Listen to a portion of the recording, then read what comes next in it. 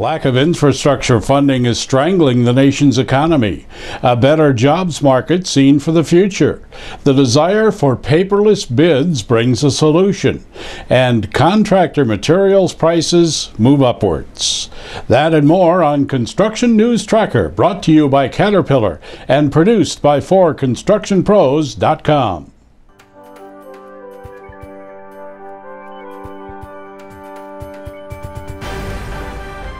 From highways to rail corridors and waterways, the U.S. infrastructure is being strangled by lack of funding.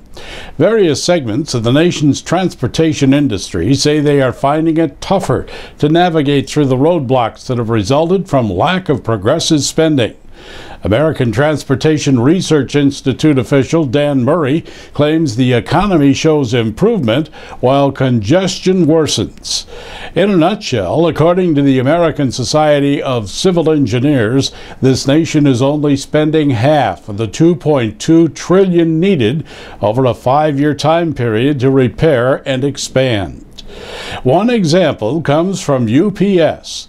The courier company alleges that if each of its 95,000 delivery trucks were to be delayed by 5 minutes each day, it would cost over $100 million annually in lost fuel, productivity, and wages.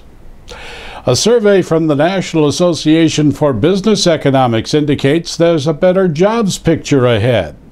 Latest figures show an average of 188,000 jobs per month will be created through 2012, resulting in the unemployment rate dropping to 8%. The same survey shows the economy itself growing at a rate of 2.4% the balance of this year and upwards of 2.8% in 2013. Contractors seeking to reduce their paper flow will be interested to learn of new computer software designed to respond to bids. Reed Construction Data and Bluebeam Software have teamed up to speed up workflow processes. The new review standard software provides for markup, AEC collaboration, and PDF creation, all designed to meet bid deadlines faster. Inflation appears to be easing, at least from the latest U.S. Labor Department report on construction materials prices. While the monthly index barely moved, the annual cost of non-residential construction materials rose 2.4%.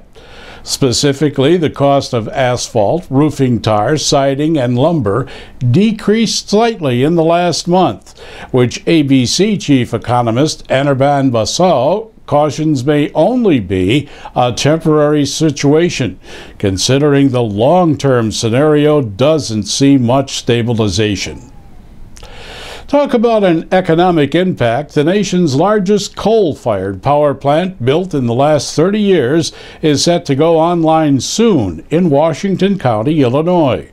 The Prairie State Energy Plant will generate 1,600 megawatts of electricity across 8 states and 2.5 million customers. It has its own coal mine and employs some 500 people. Prairie State will have a $22 billion economic impact during its lifespan. And we close with this. A groundless rumor often covers a lot of ground. This is Construction News Tracker, watching out for the industry that makes the world a better place. We're brought to you by Caterpillar and produced by 4constructionpros.com. You can access us anytime at facebook.com/4constructionpros or at Twitter, where you can share us with friends or leave a message using #ConstructionNews, as the streaming web never ends.